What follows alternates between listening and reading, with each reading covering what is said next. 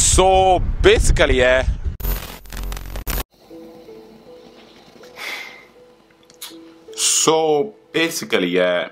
I never thought I would have to be making this video in 2020. So today, obviously, as you do, I was just going to the shop, and you know what's mad?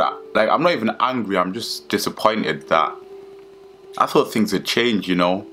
The beef between my people and your people, like, I just don't get it, and I don't know why I had to go through this. Like, I am who I am. I was born this way, and I don't know why people like to judge me on the way I am and who I am, but I just feel like something needs to be done. This actually happened in Stockton-on-Tees, it's also happened in Middlesbrough, and it's also happened in Newcastle.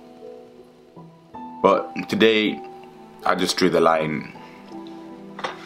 So I was walking to the shops, you know, minding my own business, and then obviously a lot of people were just staring at me, and I know I'm not the best looking of guys, but I don't think I attract that much attention. Like, am I ugly? Am I a freak? I don't know.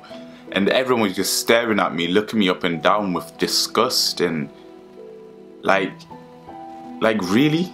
I walked into the shop, the shopkeepers, he wasn't as bad, but I'm in the shop, people don't even want to be within 2 meters of me. Yeah, I understand because of coronavirus, but they went within 2 meters of other people, and it's like, what makes me different? Is it because the way I am? Like, after all we've been through, all these thousands or millions of years to get here, and we're still like this. What was it for? Like, all the pain and suffering and the work we've done to get to where we are, and it looks like it was for nothing.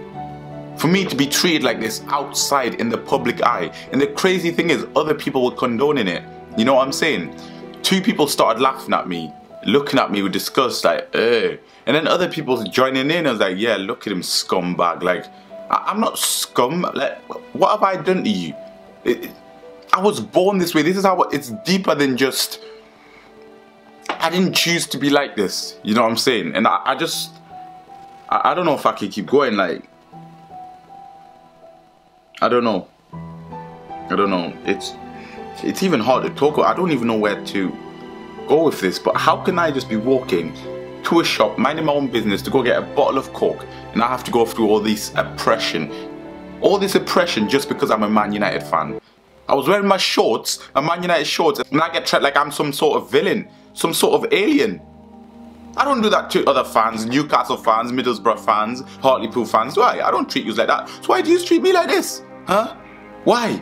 This needs to stop, you know. I was born this way. We've had our differences, but why can't we come together in these tough times? I just don't get it. I just don't get it. But I think you need to take a deep look into yourself. And just because I'm a Man United fan doesn't mean I'm scum.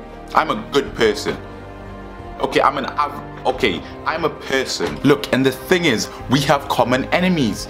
Like Sunderland fans, we can both hate them. Don't put your hate towards Man United fans. Sunderland fans, that's where we should be directing the hate. They're the bad guys, you know what I'm saying? I just mean, look at their players. Adam Johnson, ew. And not even Sunderland, Liverpool. Even Corona said no to them. They were gonna win the league, and even Mother Nature said this can't run. So stop hating me. Put the hate where it's deserved, to Liverpool and Sunderland fans. Actions speak louder than words. So let's come together, everyone.